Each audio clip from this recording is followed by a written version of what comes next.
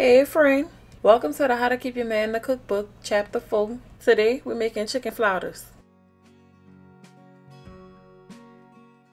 First thing you want to do is grab your spinach, remove the stems, and then clean it.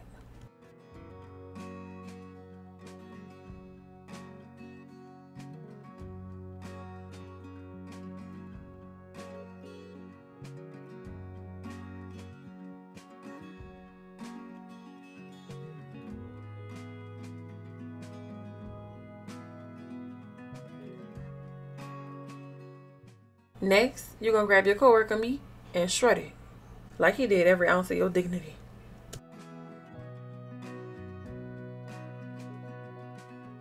To your bowl, go ahead and add your spinach, your cream cheese, your Colby Jack, your Play Brother secret sauce, and some salsa, and then mix it together.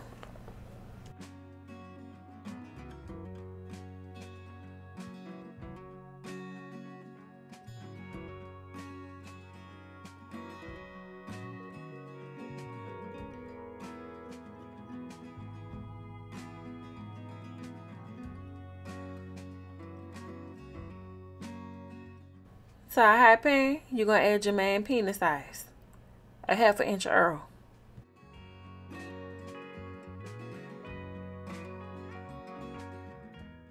Next, you're going to grab your tortillas and spread your coworker meat around, like you was spreading around that STD.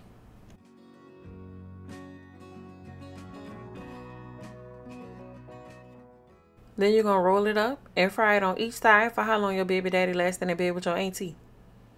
1 minute. After they finish frying on all sides, it's time to take them out and plate them up.